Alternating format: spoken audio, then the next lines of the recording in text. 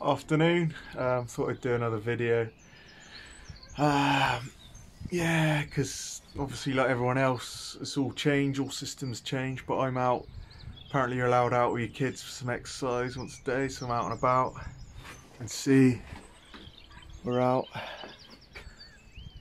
Kids are up there, stunning out here. But yeah, there's something I've been wanting to talk about since this whole virus kicked off. It's a subject that's not talked about much for obvious reasons, but it's one that needs to be talked about, and the subject is death. And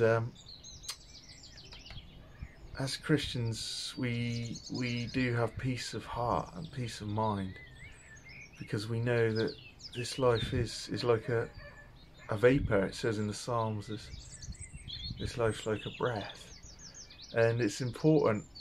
The thing this virus does, it brings in and makes you realise and think about what is important, what is actually important.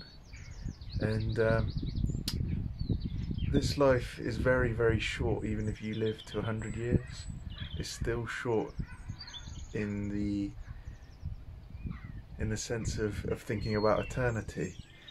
And maybe you're watching this and thinking, well, never really thought about what happens after I die, or not really thought about eternity. But in the Bible, Jesus talks about how he's beaten the powers of death.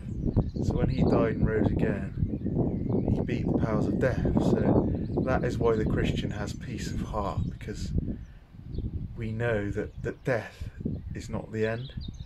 And we know that when we ask Jesus, to forgive our sins and to become part of our lives, we get that peace of heart and mind. So I hope this little video has been encouraging in some way, but also I urge you to think about things that are eternal, because however beautiful this life is, the next life, we're guaranteed, is going to be even more incredible